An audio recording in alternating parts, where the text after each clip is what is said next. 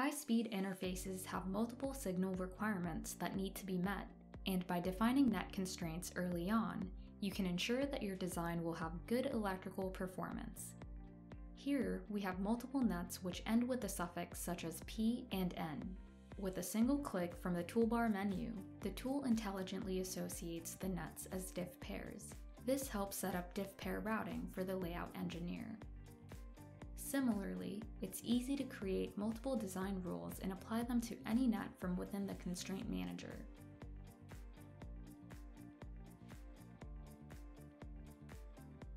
Let's quickly apply the impedance and relative propagation delay rules that we created for the diff pairs.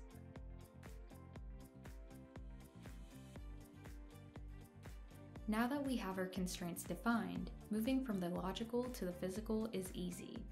Allegro System Capture's constraint-driven flow makes it easy to set your design parameters in the early stages and simplify the communication between the engineer and PCB designer.